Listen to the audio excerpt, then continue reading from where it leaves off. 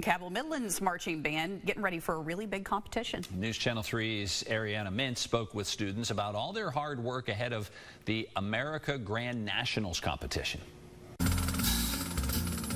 When I first joined band, I was super shy and nervous and everything. It was completely new, and this is a really big band for this area, so it was a lot.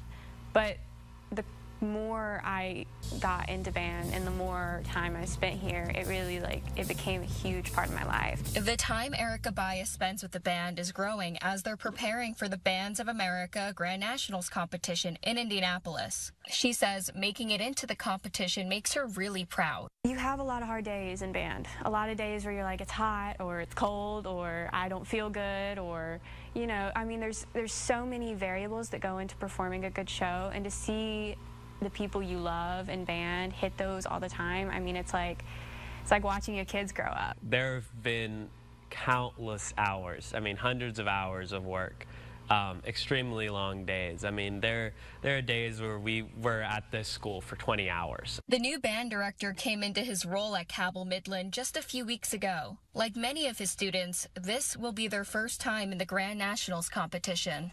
We'll be hoping to represent West Virginia well here in a couple weeks. The band is excited to be getting ready to go, but there are some feelings of nerves in the air since there will be over 90 bands performing. Ariana Mintz, WSAZ, News Channel 3, Cabell County. The America Grand Nationals competition runs from November 9th to the 11th.